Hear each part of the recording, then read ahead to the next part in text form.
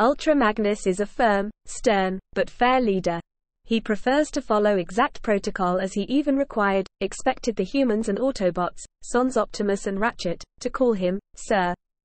Despite being in charge of the Wreckers, he does not approve of their loose cannon lifestyle, which brings him into conflict with Wheeljack.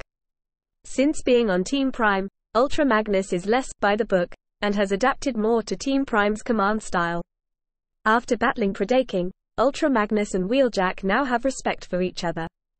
Wheeljack would often look out for Magnus, and Magnus would do the same in return. Team Prime now respects Ultra Magnus and treats him like a family member.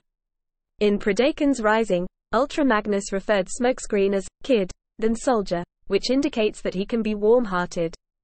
His traits are passed on by Strongarm. In the Robots in Disguise comics, he notes that he considers Bumblebee to be a friend, something that the younger Autobot admitted was pretty significant for the taciturn commander.